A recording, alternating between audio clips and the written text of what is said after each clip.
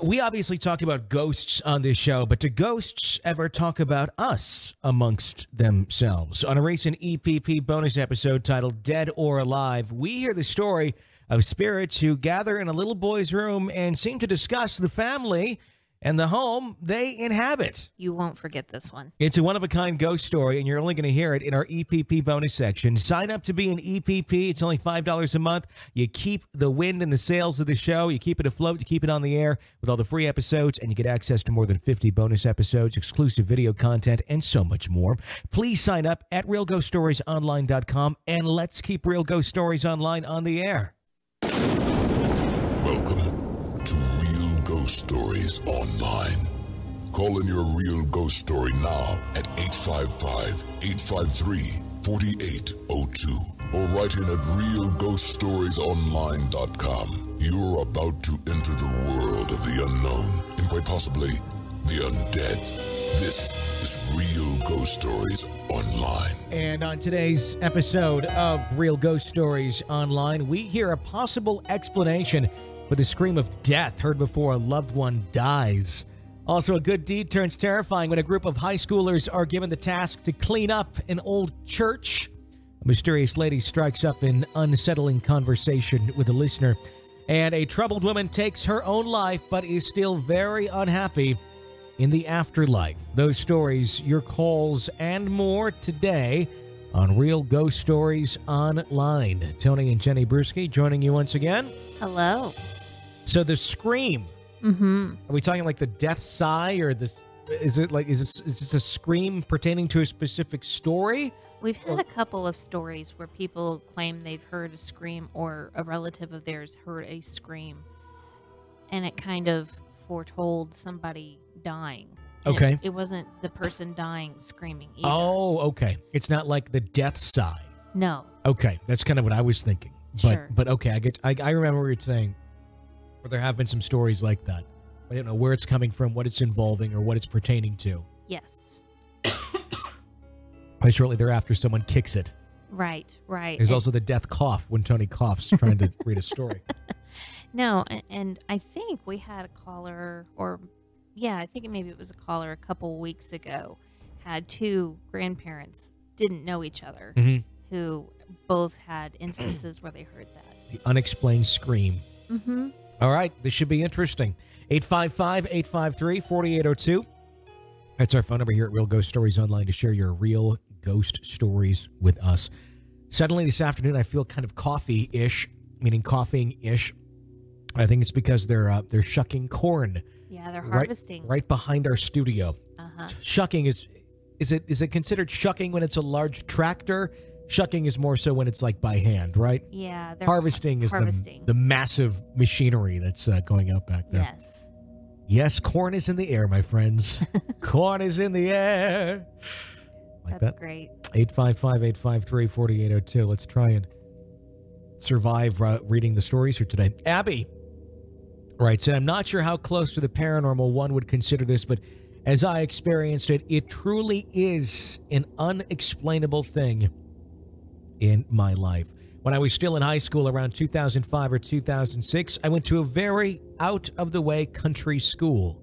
When I say small, I mean that the school itself had K through 12. They're all in one small campus. My graduating class was only 24 students. One of the requirements for credits to graduate was community service around the small town. It was spring when we did this, and good weather besides. No rain, no wind. Really, it was just a mild, somewhat cool spring day. We were put into groups with an adult chaperone for each group, and given various tasks around town. My group was sort of the rejects of the school group, the kids no one really liked, the slackers, and those that just didn't really care much. We were given the task to accompany the local sewage guy in cleaning a small church. His truck was fitted with a giant plastic bin filled with water and a giant pressure hose. Now, the church in question was and still is a tiny Methodist church, so small that it appeared to just be the chapel, some seats, and the bell tower. Your typically shaped small country church, if you will. It had two windows on either side, and they were not blocked by any curtains or shades. You could see right through from one end to the other. Our task was a simple one. Take the hose and spray down the church, spray the sides, spray the windows, done deal. Seemed easy enough at the time. We each got a turn holding the hose and spraying the siding, but that's when the weird began to happen. As I took my turn spraying the church, I noticed that the sides were built with long layered wooden slats. From beneath it, the water pushed our brown, reddish gunk that never seemed to stop coming. We all thought this was a little weird. Even the sewage guy was scratching his head and wondering why it just kept coming. I quietly noted to myself that it almost resembled old blood being washed out from under the slats, but I didn't voice this to the others as I handed off the hose and moved to go sit and laze about with the other kids. We only had one hose. What was the point of doing anything else? Then I noticed it. The windows could no longer be seen through. They were black, darkened completely, as if something had covered the entire window in a dark ream of paper. I couldn't see the other side. As I looked, thinking it odd, I noticed the blackness was moving, stepping closer. I realized that to my horror, the windows were covered in black, squirming, buzzing flies. The worst part, they were inside the church, covering the windows. I screamed for the others to come and look. They couldn't believe it. Flies so thick that no light from the other side shone through. They ran to check the other side, and it was the same thing. I heard a buzzing from a buzz and looked up to see a cloud of swarming flies buzzing over the church as if it were a gutted, rotting corpse. The sewage man noticed too and began to get as freaked out as we were. Turned off the hose and proposed we abandon the job and just say it got done. We all agreed. Helping the man pack up, I couldn't help but think on how disturbing this whole scene was. My English class had recently, as in only a year or two ago, finished reading Lord of the Flies. My mind kept flipping back to the image described in the book of a pig's head shoved on a stick and covered in flies. I felt sick and could hardly eat my lunch when we got back to the school. I've wondered for a long time now, could something more sinister and perhaps even demonic be at work in that tiny little church? Or is it just some freakish act of nature?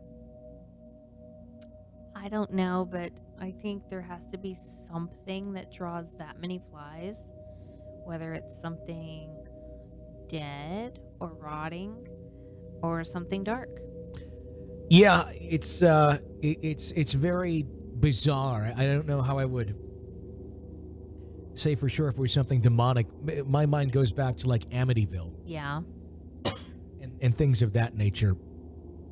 It's certainly questionable, as if it was a natural occurrence. See, I was just thinking there may be something dead in that church. But why on the windows alone and on both sides? Trying to get to light. Okay.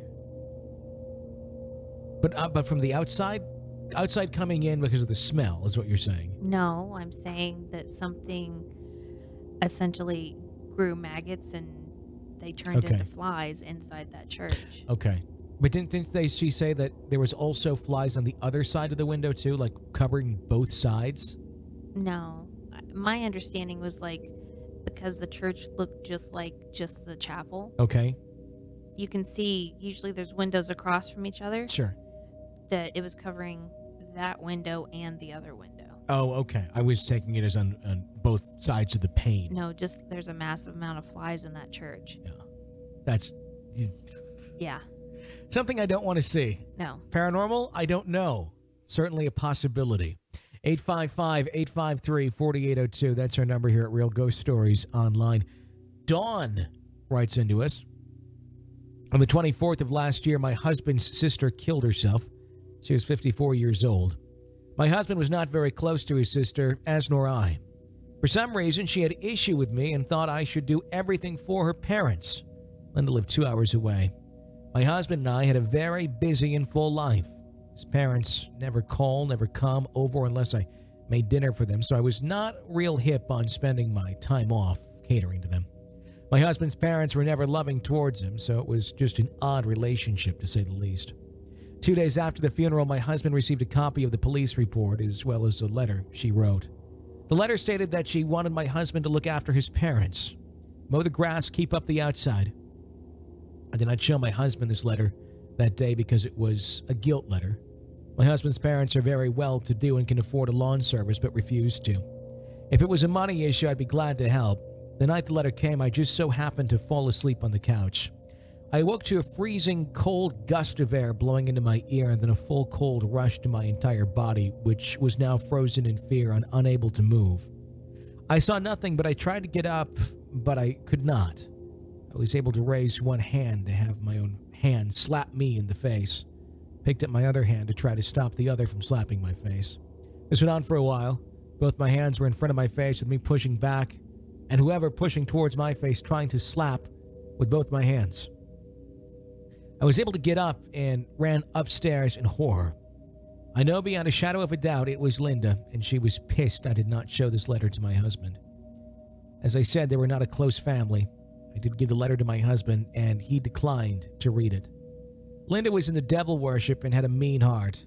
At her funeral, you could clearly see the evil on her face. I had this happen again several days later. It was the same thing, cold air into my ear and down my body. When I was able to get up and move, I stood in the middle of the room screaming, "Linda, get the fuck out of my house." I have not had another experience again. There's so much more to the story, but I did not want to make this too long. It sounds like the Brady Bunch. I couldn't help but think of that. You probably don't know because you didn't have a sibling, but Christopher and I would, me being the older, meaner child, I would get on top of him and take his hand and make him hit himself in the face with his own hand and say, "Why are you hitting yourself? Why are you hitting yourself?" I couldn't help but think of that when she was describing how the ghost was making her hit her face. From the undead, or from the dead. Yeah, hit herself. That'd be horrible. That would be awful. When it's a sibling doing it, you can determine what's going on. Sure. It's another when it's unseen forces.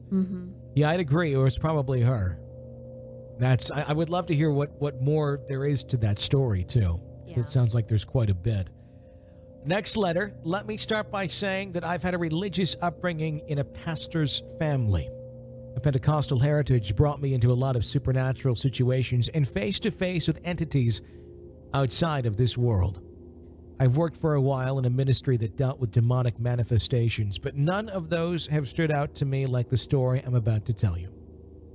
I was 18 years old the summer this story took place.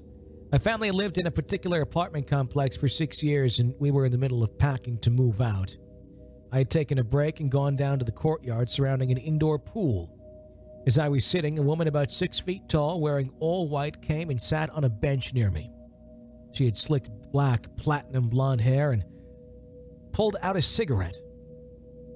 She struck up a conversation with me and began asking me questions about my life. She guessed without me telling her that I came from a pastor's family, and she was just generally an encouraging person.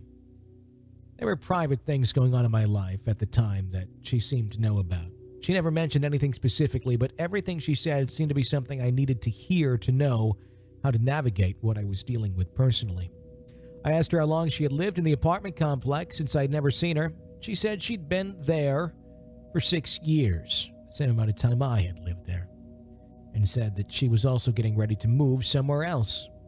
I cannot explain what I was feeling, as I wasn't even sure I was speaking to a human being at that point. I was unsure if this was an angel, a psychic, or some kind of prophet I was dealing with, but it was a truly inspiring conversation we had. What happened just before she and I said goodbye to each other is where it got weird. 2 men showed up. They were wearing average-looking attire like t-shirts and jeans. They didn't look to me like troublemakers, but the woman gave them a hard look. "Have they ever bothered you?" she asked me. I told her I'd never seen them before. Just then she stood up. When she did, the men immediately looked at her with expressions of horror on their faces.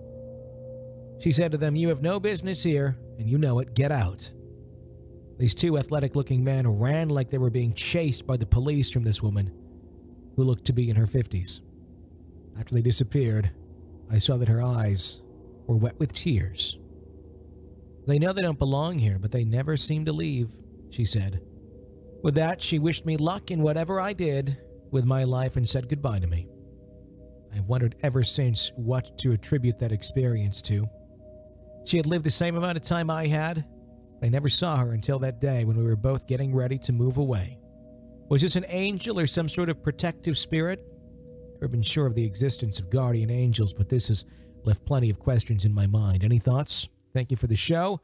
I listen at work every day. Also, I'm considering getting involved with some paranormal investigation groups in my area. Do you guys have any advice that I should keep in mind while looking into that?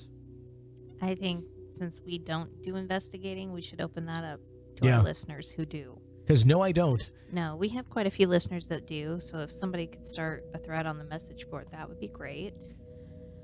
I'm guessing on her story that she appeared to her in one way, and her appearance looked something very different to those men. I almost wondered whether or not those men were also ghosts. The way she was saying they're always around here. And they never leave. Mm-hmm. And they're not supposed to be here, but they never leave. That could be that too. That would explain the guys being able to see the ghosts as well. Sure. I can see that angle. My angle of it was, you know how we talk about how sometimes spirits can choose who they appear to and how they appear to someone. My thought is she was appearing just as a normal 50-some-looking-year-old woman giving advice to her, and maybe something very, very scary to these men, if they were human. Yeah. And that's what made them freak out and run away. Or it could be the spirit angle of things, or it could be something that she's constantly trying to protect this woman from, if they were human, or the others.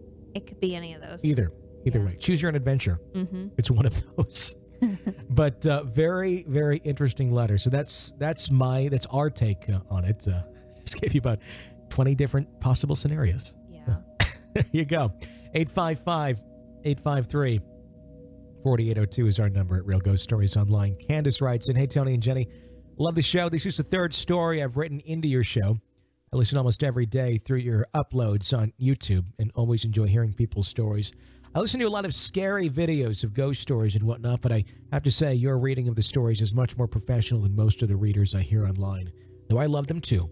But it's probably because you have an excellent radio voice. Before I tell my story, I know that I'm so very jealous because I have always wanted to be a DJ and would love to be able to tell people's ghost stories like you and Jenny do. I'm sending this story in on your birthday, so maybe that compliment can serve as a present for your special day." There we go. So this was sent back on August 5th. Yes. Okay. God bless y'all. Anyway, now for my story. I'm not particularly long or profound, but when it was told to me by my dad, it made me want to cry up in the middle of the Long John Silver's where I and my parents were having lunch after church and talking about all the random stuff we'd find ourselves conversing over. I'm writing this in August of 2015, but back in February of this year, my father's mother, my grandmother, who we called Nini, passed away in her sleep in a nursing home after a long battle with a long list of medical issues. I come from a strong Christian family, and Nini, kind of the family matriarch, was a woman of strong faith, and her death was kind of a hard blow to our family. She left behind a big family that misses her sorely, including a husband of over 60 years, and while as a very loving father, great-grandfather, with a wonderful sense of humor and a hard work ethic, he is the most practical man I've ever met, with no time for nonsense like being afraid of ghosts or anything like that. He's quoted as saying that he is not afraid of finding himself in a graveyard because he's not afraid of the dead. It's those live ones you got to worry about. He grew up in the old school where his birthstone is the grindstone. If that gives you any idea of the man I'm talking about. Papa, as we call him, hasn't been in the best health himself, so much so that he was in the hospital when we held Nini's funeral in the 1st of March and wasn't able to attend himself. This, however, hasn't affected his state of mind, which has always been super strong. This point in particular is what gets me the most when I think about the story that my dad told me this past Sunday at lunch. He told me that he and my mom took Papa out for dinner to his favorite local place, Country Cooking, and they had a nice time, but when they all got back in the car to go home, Papa seemed to be itching to tell them something. My dad said that Papa told them that he was hesitant to say anything because he was afraid that people would assume he was losing his mind from grief or old age or both. When he told them what it was he was experiencing every night in the home where he and Nini lived for over 40 years. Papa says that he gets up every morning between 4 and 5 to use the bathroom, but when he's up every morning he hears a woman's voice coming from the living room area. Papa lives alone now that Nini has passed away. My parents, my aunt, and my sister all live next door to Papa in their respective homes, but he is the sole occupant of that house. Papa says he is certain that it is Nini's voice that he's hearing, but he can't make out what she's saying to him. He says that he has come into the living room to investigate. This man isn't afraid of anything, I'm telling you right now. And here's Nini's voice coming from the recliner she always sat in. The same one I still think of her being in when her image comes to mind. Even as I write this, I kind of want to cry because I can't imagine what Papa must be feeling, both in the wake of Nini's absence and with the knowledge that there's something in his home that calls out to him in the night with Nini's voice. He said that he doesn't feel afraid, which I doubt he would anyway. When he hears this voice, Nini often spoke of hearing something running up and down their hallway when she was alive, among other things she experienced in and around that house. The house sits on 30 acres of land that once belonged to a plantation. We got tons of those here in the South, but I don't know much about the family that owned the plantation. I could tell you plenty more stories about experiences I, myself, and my siblings have had on that property. I'll save them for another time. I can't say for sure what it is Papa's hearing in his house, but I have a strong feeling that whatever or whoever it is there to comfort him. The Bible briefly speaks of a person's angel, like a guardian angel that serves a specific purpose, and my dad suggested maybe that's what Papa hears. And since Nini is in heaven and doesn't need her angel anymore, that angel now speaks, as she did to tell Papa that Nini is okay. Sorry this ran on for as long as it did. Wanted to say thanks for reading my schoolhouse story on your ominous occupant episode. Totally made my day. Keep it all up, y'all, and God bless. You know, I have no reason to doubt whether or not it's Nini. But I know that if she was hearing things when she was alive, there's always that chance of something else being there that's just copying her sound. Yeah. Which is the interesting part, is the fact that Nini's saying that she was experiencing other things there before. Which could be not such a good thing. Trying to lure someone in at a very vulnerable point in time.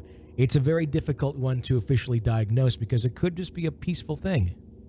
It could be, but, you know, with the grandfather having just recently, in the last 6 months, lost his longtime wife, he's probably not in the best place as far as his emotions go. Sure. So I think you just really have to watch that. I agree. I do agree. Thank you for writing in and sharing that story with us. The phone number here is 855-853-4802. Of course, you can write in on the website, realghoststoriesonline.com. And hey, be sure to press subscribe, whatever platform it is you listen to our show on. We greatly appreciate that. That helps us grow in those ratings and other folks finding us, and ends up making a better show for you. Danny writes in, "Hey, Tony and Jenny, love the show so much. And like so many have said before, it helps me get through my workday with ease." Anyway, I wanted to tell you my story. My earliest memory is from when I was 4 years old.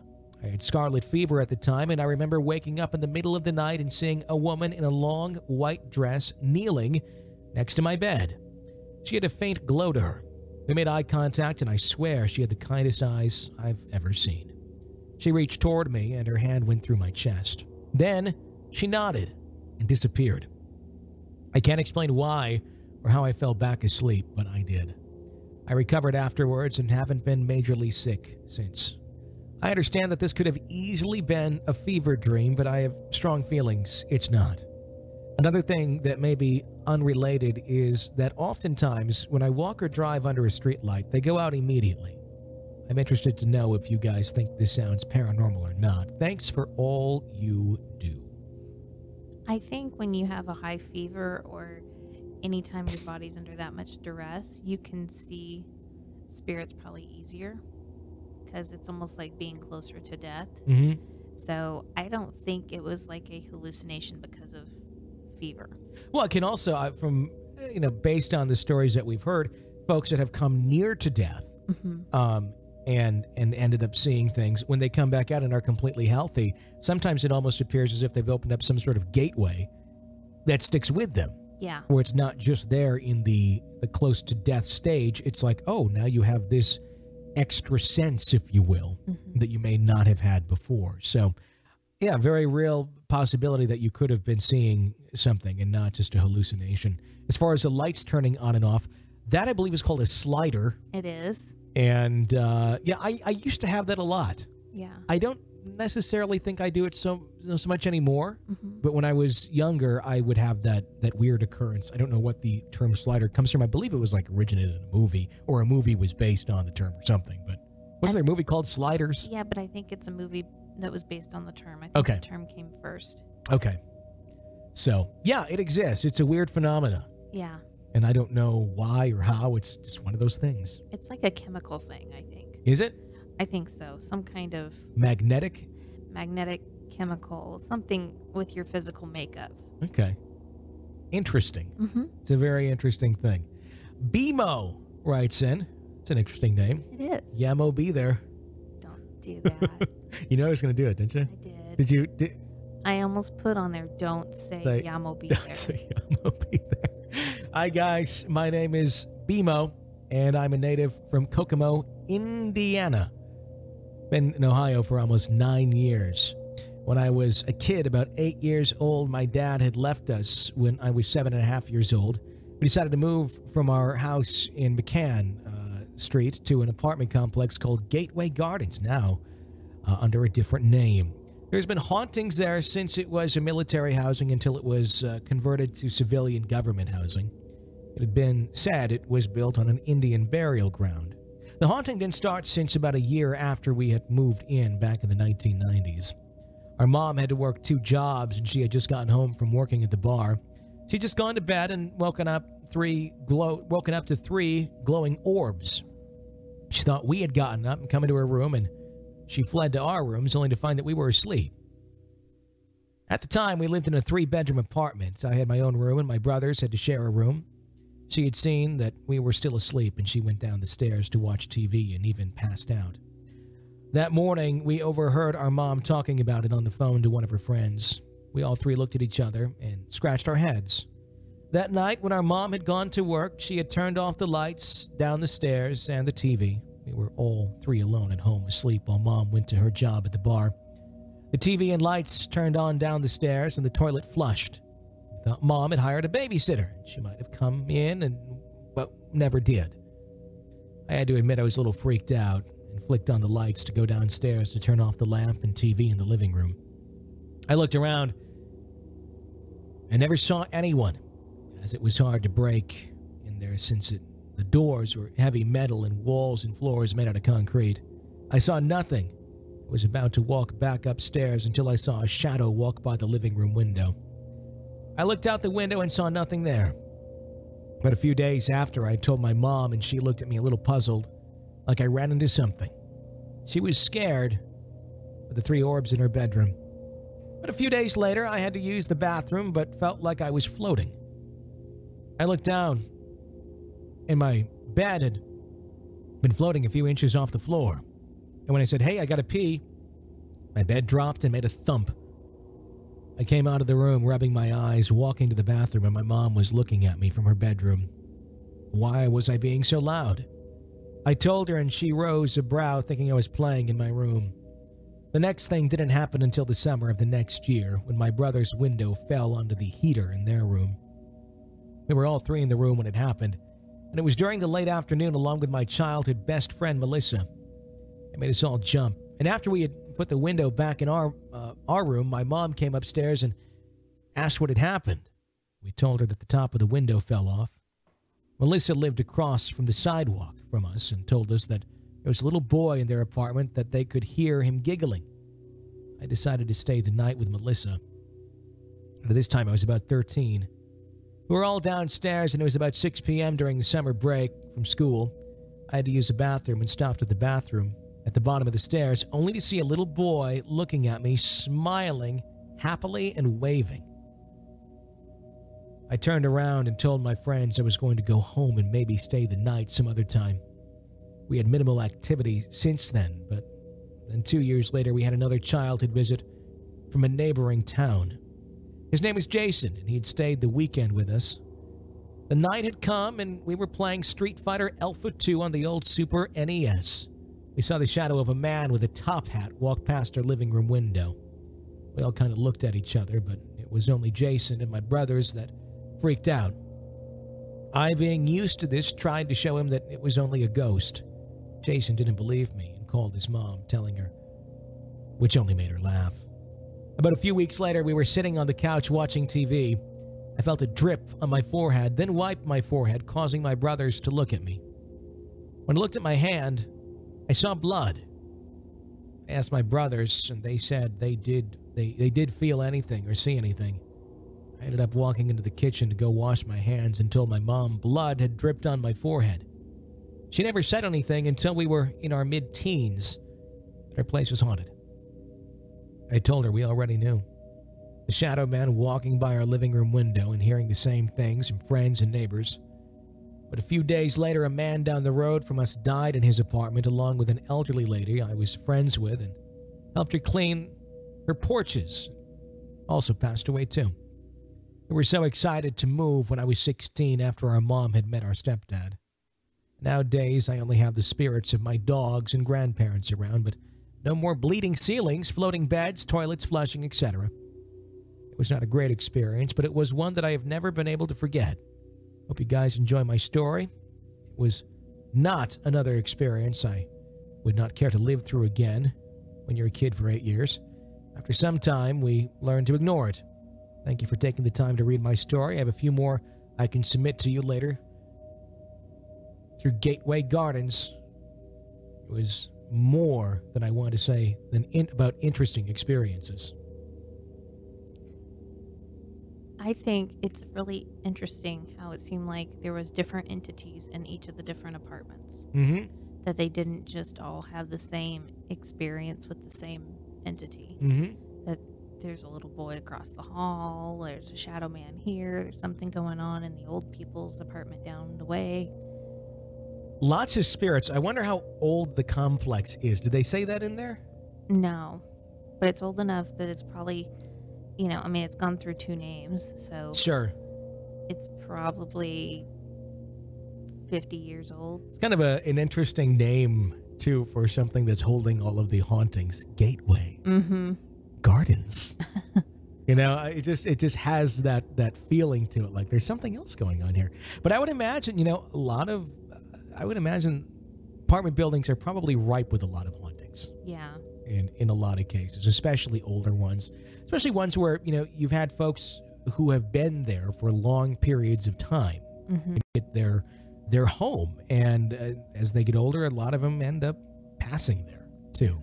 So I would imagine a lot of mixed energy. I'd imagine you probably have a lot of just fairly peaceful energy, people at home, mm-hmm. if you will. And it's interesting. You have some transition there. You have very peaceful old folks, and that's where their home is.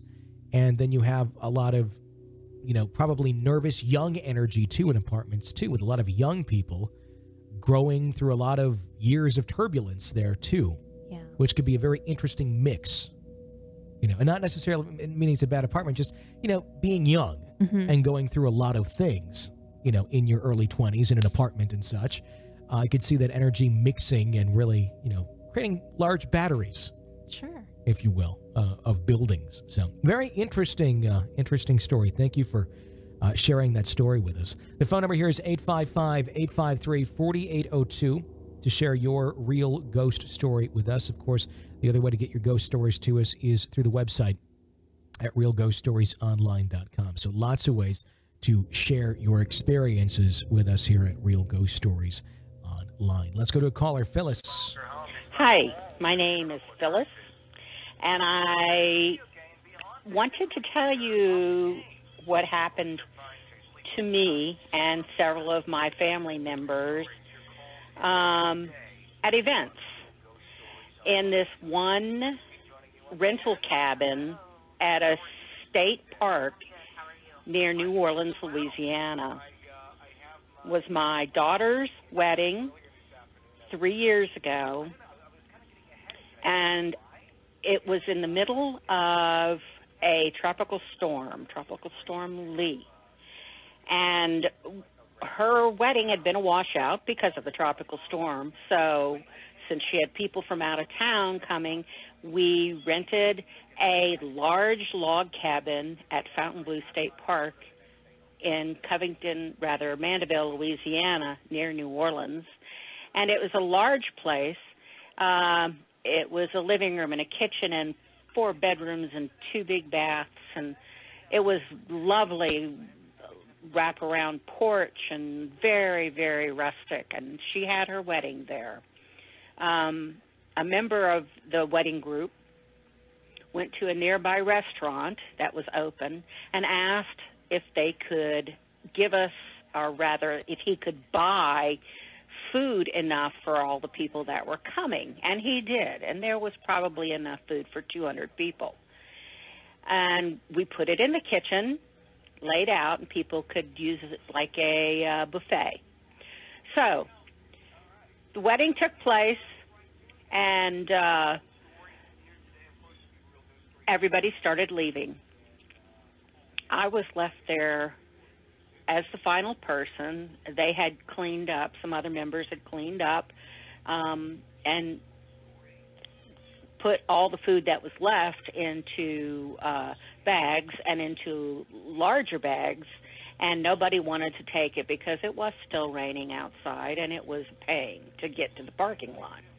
So I said I would take it, and they put the bags by the front door, and they asked if I was leaving, and I said no, I might spend the night since it was rented for overnight, and I decided to watch some football. My daughter and her new husband sat on the couch opposite me, and we chatted, and then they decided they would leave. They didn't want to stay. They felt uncomfortable. So they left, and I was there alone watching TV, watching the football game. And I looked up, and there was a door into the hallway that led to the kitchen. And I saw something pass that hallway. And I thought it was just my imagination. And then I saw something again out of the corner of my eye, and I looked in the doorway, and there was a very large, at that time I didn't know that they were called shadow figures, standing in the doorway, not moving or not moving away, but just standing there. And it appeared to be about 6.5 feet tall, had a definite upper body figure to it, but no bottom. But it was all black. It was like a shadow. And I thought, well, somebody had to have gotten in the house, gotten in the cabin, since there was a back door. After the shadow figure passed by that doorway, I quietly got brave, because I've never been really scared of this stuff, and walked into the back and checked the back door. It was locked. There were no lights on in the back of the house. So I went and I said, well, I don't know what that was. It was probably a car light or something, even though we were not on the highway or not near. We were in the woods, basically. There was no lights to be seen. So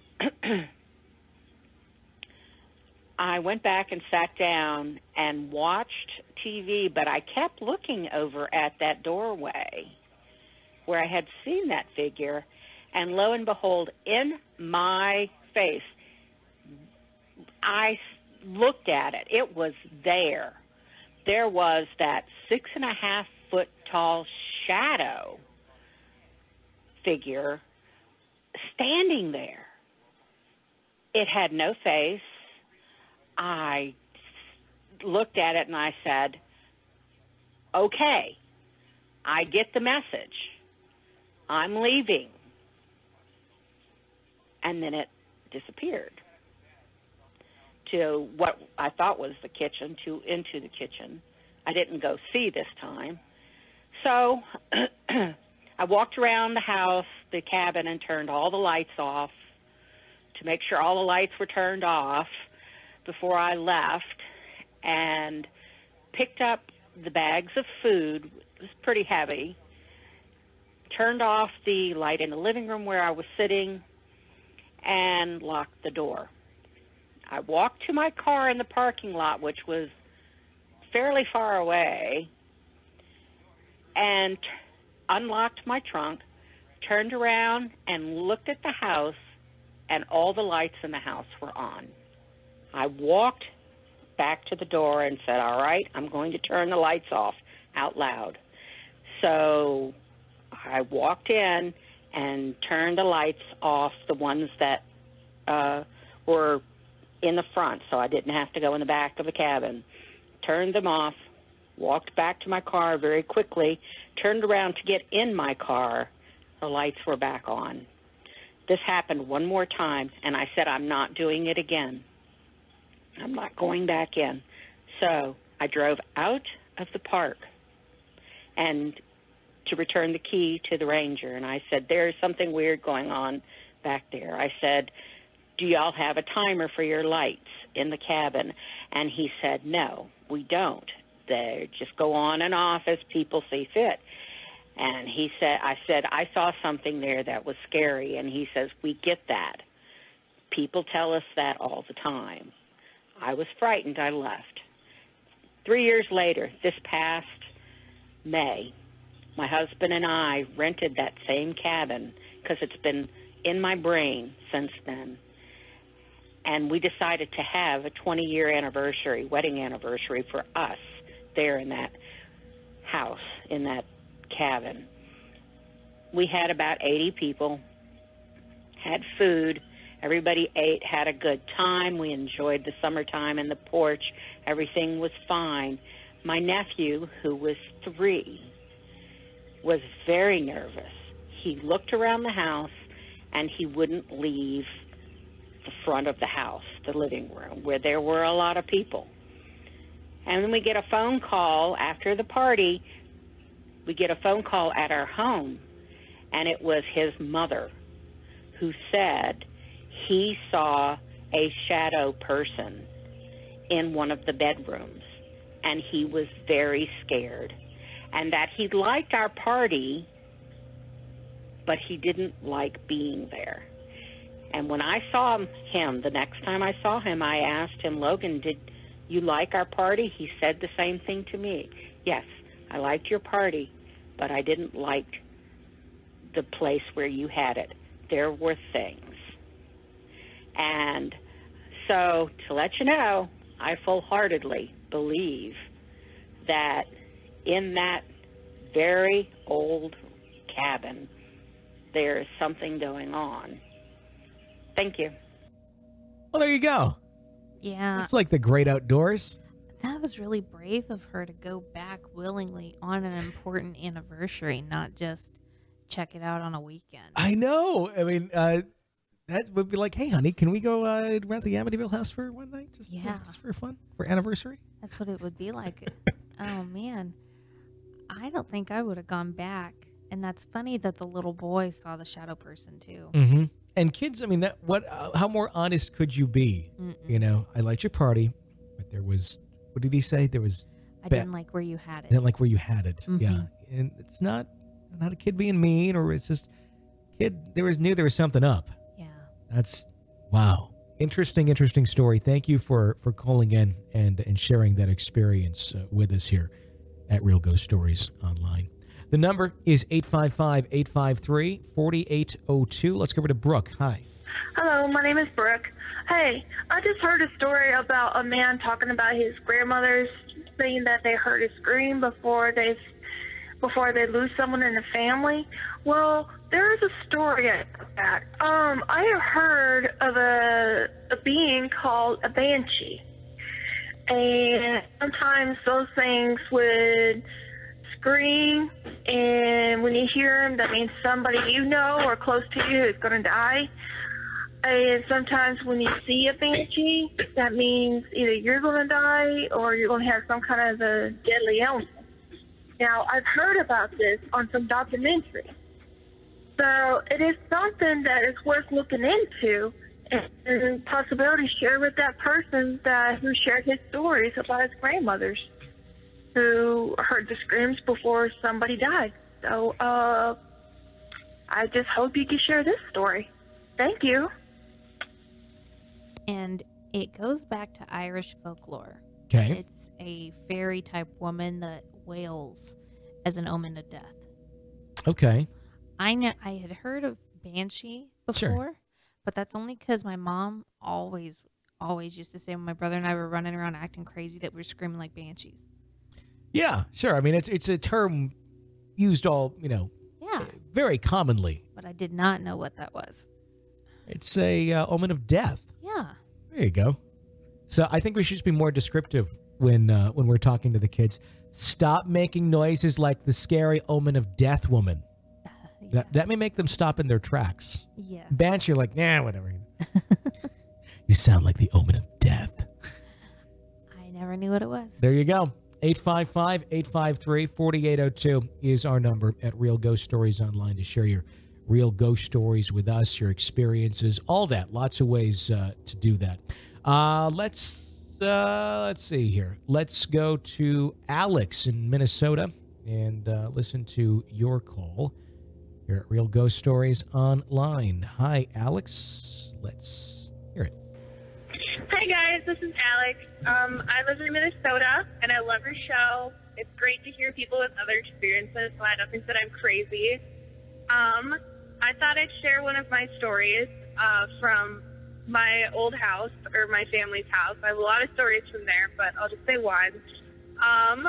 Long story short, though, that property turned out to be an Indian burial ground that we didn't know we lived on, but we found that out. And it is a hub for spirit activity, and a lot of things go on there. But the first thing that ever happened to me was I was home alone. I was about 13 at the time.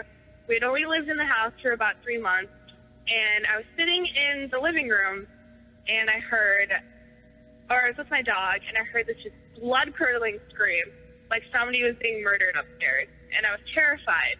So I was 13. I thought somebody had broken into my house, and I'm sitting on the couch, and I call my dad, and my dad tells me that nobody broke into the house, you're fine. And he tells me to put my dog on a leash and take my dog upstairs, and my dog will tell me if there's anyone up there. So I went upstairs, and I went bedroom to bedroom. And the first 3 bedrooms are fine, but when I got into my sister's bedroom, my dog just went absolutely insane and started barking and growling. And I had never heard him do this before because he was a golden retriever, and he's got a very sweet disposition. But I just decided I shouldn't go in there anymore, so I ended up going outside in the middle of a Minnesota winter and sitting outside until my parents came home. There's a lot of stuff that goes on with me, and I have since moved on from that house as I'm in college now. And I fully believe that one of the spirits attached themselves to me because even in my new apartment in Minneapolis, I have spirit activity. And it's pretty insane. So, I mean, if you guys have any input, that would be great. I don't know why there's a spirit attached to me. But I'm going to go before I get cut off. But I love your guys' show, and thanks for giving people like me the opportunity to tell our stories. Thanks for calling in and sharing that experience with us. You know, I think spirits can choose to attach to you just the way when people are alive, you just never know who's going to match up with who, you know? Like you can choose your friends. You can choose your friends. You pick who you date. Mm-hmm. They just choose you for whatever reason. You can choose your friends, but you can't choose your ghosts. Yeah, exactly. That's the new saying. Okay, that's it. You can choose your friends, but you can't choose your ghosts. Okay. So choose your friends wisely. I don't know how the two correlate. Yeah, I was going to say why. I don't know. There's some sort of hidden meaning there. It's like, oh, that's the deeper meaning to that. I have no deeper meaning to it. I was just thinking of words that somehow sound like there's a deeper meaning to it. Okay. That's it. Can you rid yourself of the ghosts then too, of the ghosts that decide to hang out with you? Do you think we have the ability to do that? You have the ability to ask, but they have the ability to choose to stay. It's true. A lot of times they'll go, so it's not you know, it's not a bad idea to just try by asking. Unless they're a real clingy ghost. Clingy ghost. Clingy ghost. Static cling. Exactly. Okay. Yeah. That's what you use a dryer sheets. You just rub them all over yourself. Yep. It gets rid of the ghosts. Hey, there's many uses for dryer sheets. That's a new one. Okay. 855-853-4802 is our number at Real Ghost Stories Online. If you like the show, please support it. Become an EPP, extra podcast person. It's only $5 a month, and that's what keeps this thing on the air. You sign up on the website, realghoststoriesonline.com. Get access to more than 50 bonus episodes of our show, exclusive video content, and more. Please help keep this thing going. Sign up, realghoststoriesonline.com. Until next time, for Jenny Brewski, I'm Tony Brewski. Thanks for listening to another episode of Real Ghost Stories Online.